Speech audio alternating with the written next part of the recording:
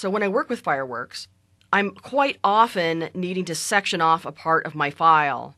So I need to know how to work with my rulers and my guides and my grids. At the moment, I have my ruler showing, but you may not have that up. So you need to know where that happens to be. So if I go underneath my View menu, here's my rulers. I have my grid, and I can show grid, and I can snap to that grid, or I can edit that grid. So let's go ahead and show that grid. So that may be more than what you actually need in your file. So if I go back up to my view and go to my edit grid, then I can say exactly how far apart I want that particular grid to be.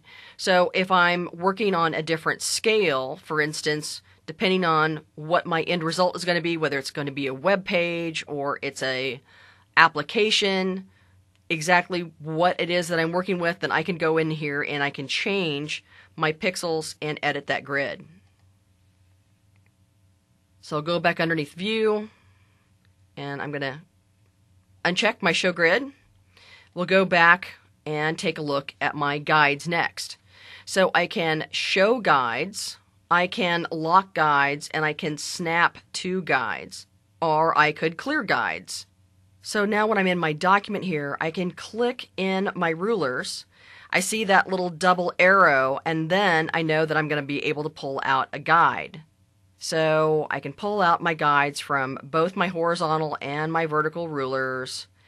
And now I could go back and say that I'm either going to lock them, or if I don't like them, then I can actually clear them. Now we also have some smart guides. And so it's going to show the smart guides and snap to smart guides. Now this one is really very, very helpful. If you're used to Flash, you're used to this as well. So for instance, if I grab a rectangle and I draw a rectangle that we can actually see, would be good.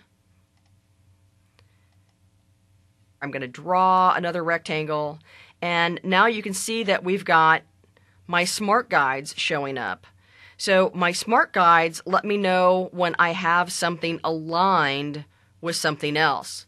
This is great for when I am going to center something on my page so that I can make sure that I may be making something the same height or the same width, or having it intersect on the right-hand side, or in this case, both the right hand and the bottom of my other objects, without having to measure it exactly on my page. It's already going to let me know that everything's going to line up correctly.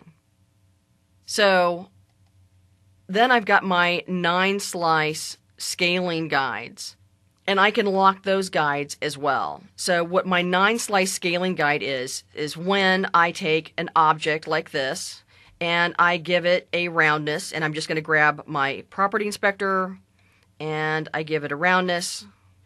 And now I can actually use some of my other tools here and my 9-slice scaling tool.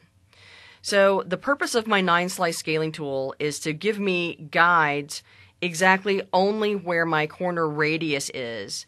So if I grab my guides and I just move those around a little bit, and I would normally zoom in a little closer so I can actually see. Now when I scale this, I'm going to be able to utilize the fact that only the straight edges are going to scale, and it's going to leave my corner radius alone. So now we've taken a look at how we can utilize our rulers, our grids, and our guides.